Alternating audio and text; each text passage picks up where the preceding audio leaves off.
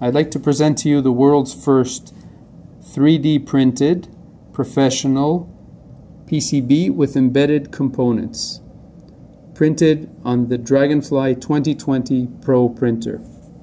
What we did is we took a 3D file, created and printed with our dielectric, a material with a cavity, with a few cavities, and in these cavities we placed both resistors and LEDs.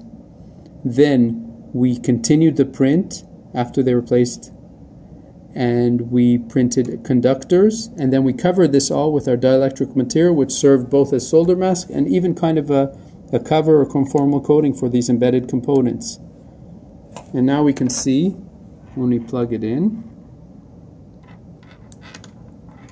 that the LEDs are working.